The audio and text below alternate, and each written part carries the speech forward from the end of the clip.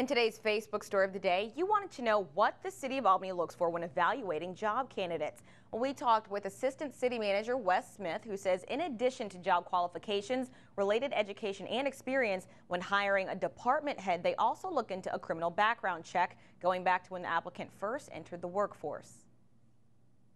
We do criminal checks. If it's someone from the state of Georgia, we go through the state certification process. If it's on another state, we have a third party that actually will go conduct that for us. They also conduct credit checks and drug screenings.